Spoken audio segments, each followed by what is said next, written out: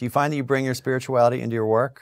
I think, well, so all journalists should be humble because we are so often wrong. And that, people mistake what I mean by that.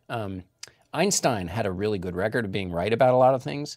He was really wrong about huge chunks, and I'm no Einstein, but the point was in scientific inquiry, you have a theory, you test it, you test it, you test it, and when you're proved wrong, it's not, oh, you idiot, it's, oh, that's wrong, now we go over here. We build our understanding based on a sense of humility because you want to be as humble as possible because then you don't think that, you don't miss the time that you have a chance to discover something new. So that's the secular way to think about it.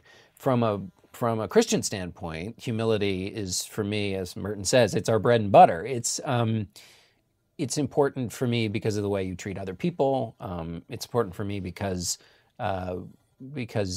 pride is one of the worst, I mean, if not the worst. It is the worst. It's the worst. It's the worst. So you want to stay away from that. And so in terms of journalism, both in the way you treat people, but also the way you just look at things, to be humble and make sure you're not bringing your hot take to something, that you're evaluating things on the merits and in the moment. And I have disordered affections for sure in the personal realm and in the news realm. I cover a lot of campaign politics and the chase and the drama of American politics and the what's happening, and that's really important. But it is over.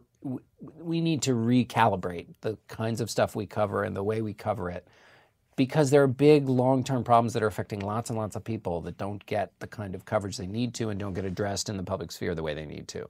And my faith pulls me to try to be better at that. And we got a lot of work to do.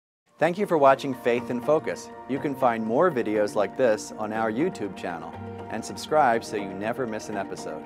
To learn more about how you can have your story featured on the show, visit americamag.org/faithshow.